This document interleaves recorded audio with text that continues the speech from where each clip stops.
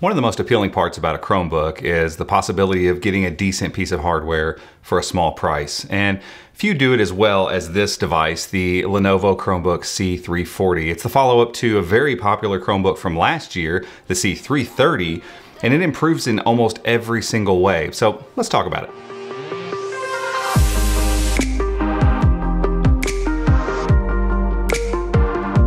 Today's video is brought to you by NordVPN. They're the VPN of choice for millions of consumers, including consumers that use Chromebooks just like this Lenovo C340, because they are excellent at keeping your browsing safe and secure whether you're at home or out and about.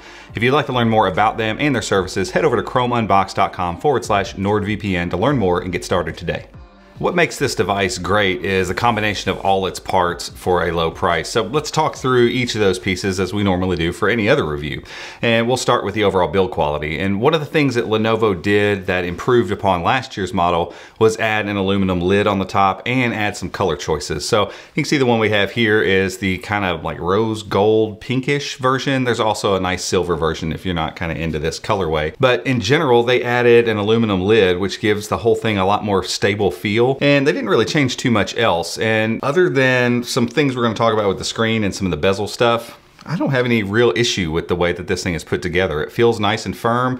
It's not overly thick or chunky, but it feels like it could kind of take a beating. And I just kind of like the way it looks on a table, and it feels good in the hand, and it feels sturdy and substantial without feeling super cheap. And for a device in this kind of price bracket, I think that hits all the points you're looking for. A concession we normally expect to see in Chromebooks in a sub $300 price bracket is a crummy screen in general, and we've reviewed plenty of them. Look back through our videos, you'll see tons of Chromebooks where I say, hey, everything's good about this device at this price.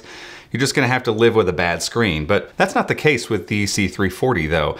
This device, just like its predecessor, has an IPS panel. It's not the brightest thing in the world, about 180 nits or so don't expect crazy brightness, but good colors and great viewing angles. It's a glass panel, so when you flip it into tablet mode, it doesn't feel weird, plastic, or bendy. And in general, again, for a device in this kind of price bracket, it just delivers. There wasn't any part of me that thought, oh God, I hate looking at this screen. I don't want to use this Chromebook because I can't stand the screen. In general, it just kind of delivers. The one issue I have with the display isn't the display panel itself. Like I said, it's colorful and it's got good viewing angles and stuff like that.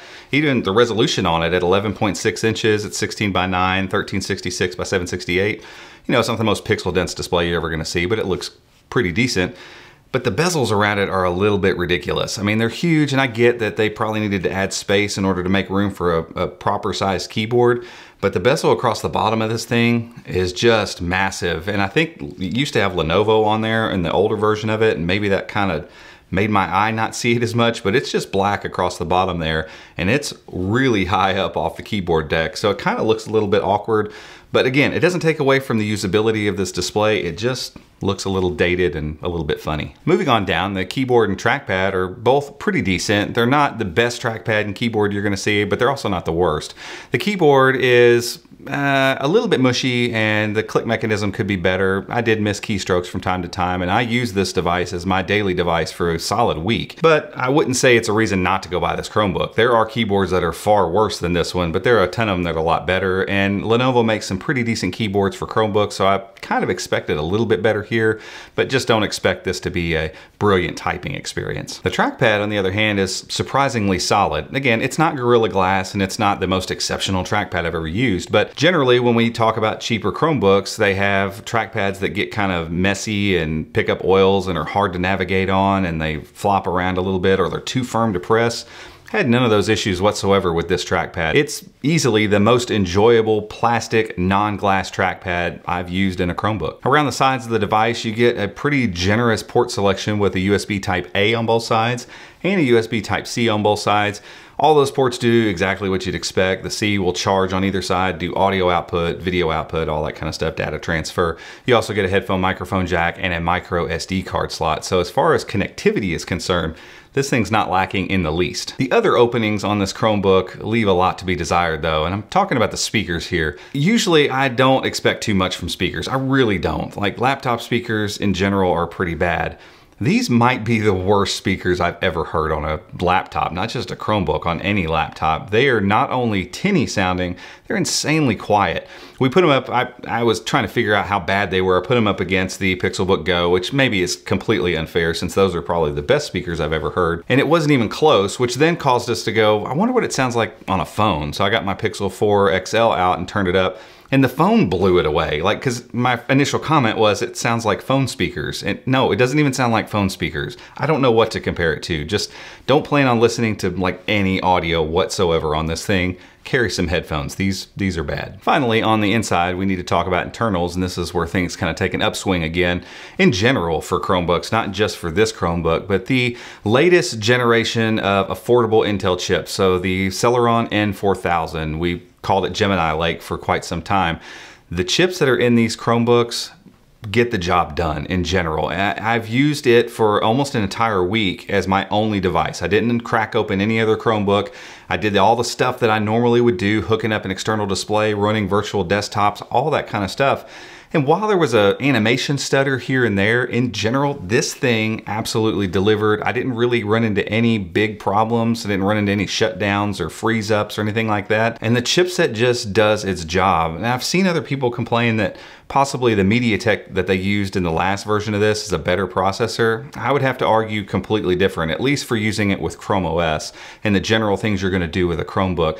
The performance of this thing was way better than I would have expected. Paired up with that decent performing chip is 4 gigs of RAM and 64 gigs of internal storage. And it's nice to see in a sub $300 Chromebook that Lenovo decided to put 64 gigs of internal storage instead of the 32 that a lot of people for their entry models put in their Chromebooks. Battery life has also been stellar. I've had no issue getting through a full workday with this thing.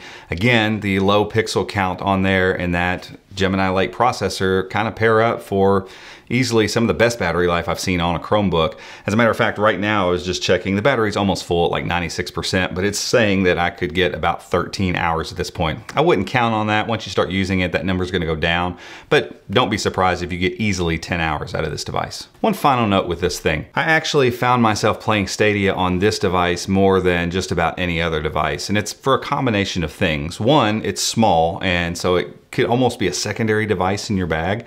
But when you launch Stadia, Stadia doesn't care what kind of device you're running. It doesn't care what the processor is. It doesn't care about any of those things. As long as it can stream the media, then it can play Stadia. And since it's a 720p display, it's also going to stream Stadia at 720p, which requires almost no bandwidth whatsoever, but it looks still nice and sharp on here because the display is kind of smaller. So what I found was pairing up a mouse and playing Destiny 2 or playing Ghost Recon Breakpoint was actually really great on this device, and it made me want to get this thing out to play Stadia on it more than just about any other device I've got.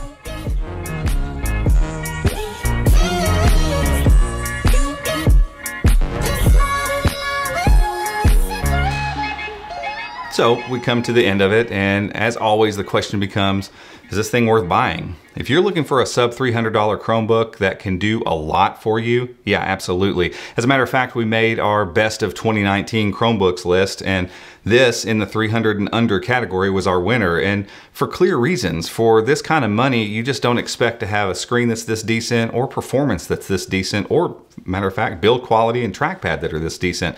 If really the only concession you're gonna have to deal with is chunky bezels and bad speakers, seems like a pretty easy decision to make. Now, if you're in the market for something that's high end and you want high quality and you want better speakers and you want a better screen and all that kind of stuff, no, this isn't the Chromebook for you. But if you're looking at something under $300, you're looking for a good deal and you're looking for the best bang for your buck, this one is so easy to recommend. So if that's you, go out and snag one. There'll be a link in the description down below. But guys, that's been it for this one. If you liked it, give it a thumbs up, go down there and hit that subscribe button, and make sure and hit the notification bell if you'd like to be alerted when we make future videos just like this one. Until next time, we'll see you.